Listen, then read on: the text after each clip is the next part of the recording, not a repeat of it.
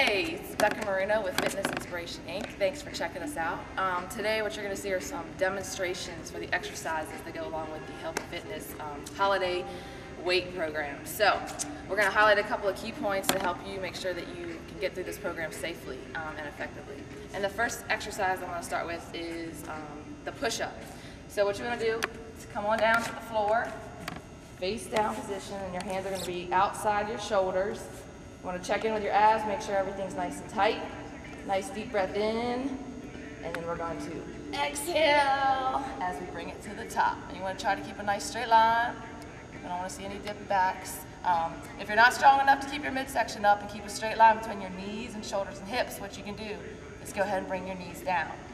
Still going to be effective and work your upper body. So we'll bring it down and back up.